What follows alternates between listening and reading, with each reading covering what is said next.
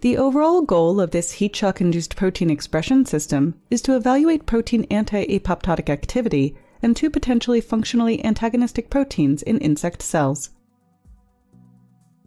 This method can help answer key questions about the functions and activities of candidate proteins in biotechnology and proteomics, such as their anti-apoptotic activities and protein interactions. The main advantage of this technique is that the timing of gene expression is controlled by heat shock induction. So this method can provide insight into protein functional studies. It can also be applied to other systems, such as mammalian protein expression.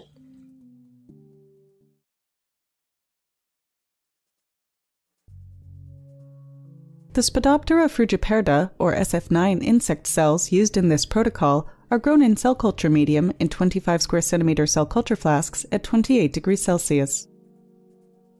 Shake the cell culture flask to detach the cells from the flask, then check under a light microscope to make sure that about 80% of the cells are detached.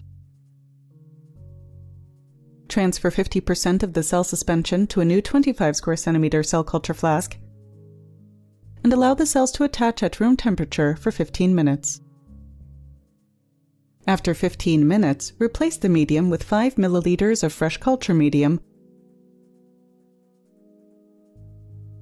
and grow in an incubator at 28 degrees Celsius. Depending on the cell growth, passage the cells every 2 to 3 days.